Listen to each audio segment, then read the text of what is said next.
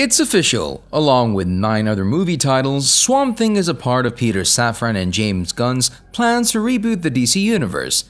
That's right, Gunn shared the upcoming slate from DC Studios with the fittingly titled Chapter 1 Gods and Monsters, in which he presented TV titles including a Green Lantern series, Superman Legacy, and interestingly, Swamp Thing. So stay with me until the end as I have some really great news to share with you. Now let's dive in with a short recap and an origin story. Danger from the past. Returning. It breathes, it dreams, and at night beneath the low-hanging fog, it shambles through the shadows with its red eyes and funereal soul. The swamp has a spirit and it walks on 2 legs, a monster that was once a man. The creators of the characters are the horror artists Bernie Wrightson and Len Wein. Swamp Thing first appeared in 1971's House of Streets No. 92 as a standalone story. Instantly, the character became viral and gained huge prominence during the initial Wein-Wrightson run in the 1970s. Soon after, from a simple horror comic, the character evolved to one with vast elemental mythology, confronting complicated issues of life and death throughout its historic run. First, and most likely to serve as the basis for all the Swamp Thing's superhero actions in DCU, will be Alec Holland. Alec was a scientist who spent his life working on the biorestorative formula in a secret facility located in the Louisiana swamplands. This is a formula that was supposed to stimulate the hormonal growth of plant life and end the world's natural food shortages. But Bruno and Ferret, the thugs who were working for Nathan Ellery, knocked Alec out and decided to plant a bomb in the facility. Alec ran into the nearby swamp engulfed in flames, not knowing that his body had been drenched in the formula. This affected the plant life of the swamp and formed a humanoid body that became the superhero known as Swamp Thing, imbuing it with Alec's consciousness and memories. Swamp Thing has his fair share of attributes and powers, as with every DC superhero, which helps him stand tall next to James Gunn's Superman. Due to his nature of being composed of sentient matter, as in elementals, he can be healed through processes such as photosynthesis or composting, which means he has a self-sustaining power. With the elemental force connected to plant life, his superhuman strength can become nearly limitless. He's also in constant communication with Earth's essence, which means he can control all plant life.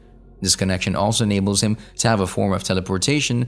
Through the green and imbuing his consciousness, he can grow a body in another area. With all that being said, I think we can consider him immortal because as long as there's plant life somewhere on the planet, he'll be there and his consciousness can be transferred.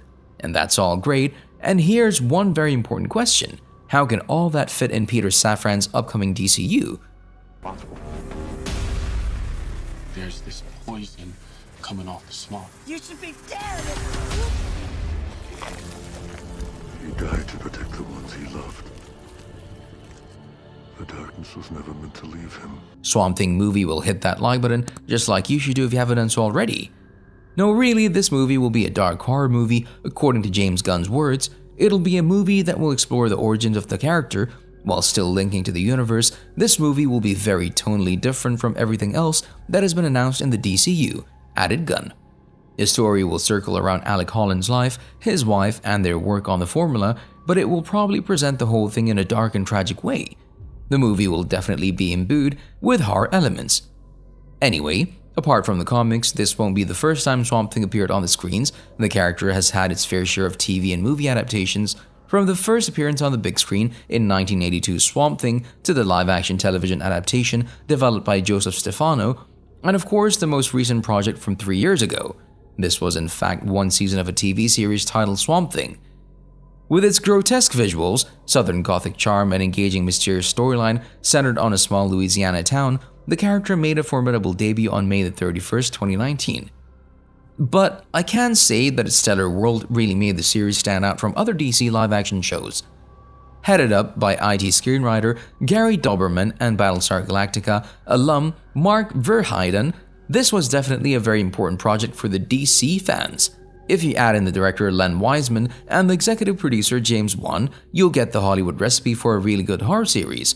The series is actually an origin story as well. In the beginning, the center stage takes Crystal Reed's Abby Arcane. She comes back home to investigate the new virus, but the writers wisely chose her as a gateway to drag us into this strange new world that's filled with colorful characters like Dr. Holland and the mystic Madame Xanadu. Alec has kind of the same job as Abby, and he investigates that everything is linked to the illegal dumping of chemicals into the local swamps. I can easily say that Bean possesses just the right amount of vulnerability and bravado needed to play a character of this magnitude. A very solid portrayal of the determined botanist. Alec and Abby's electric chemistry is straight out of a rom-com, but it's the supporting cast who gets all the best moments, I would say. Okay, enough about that, now let's focus on the future plans. So who's making this reboot?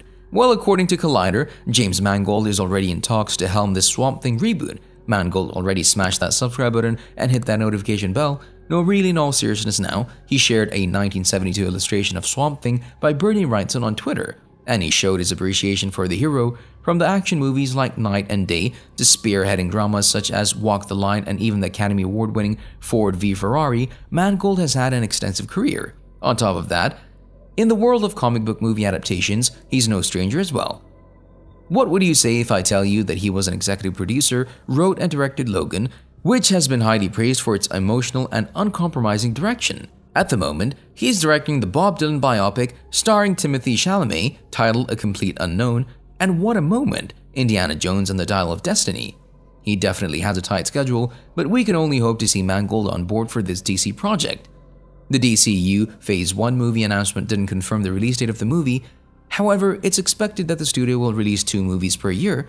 Superman Legacy is confirmed for a July 2025 release date, so going with this schedule, if it's lucky enough, Swamp Thing should be the second release of 2025, as 4 other movies will end filming the same year.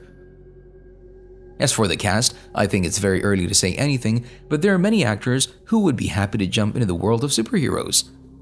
Now the most important question, what can we expect from this movie? As it was announced, the movie will investigate the dark origins of the creature.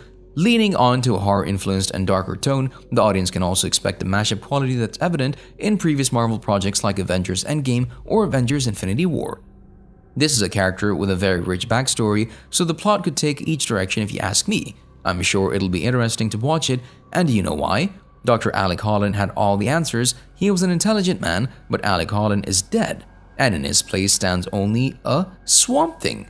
Exactly, as he's the protector of plant life and the avatar of the green, so stay tuned and wait for more official information to be shared by the studio.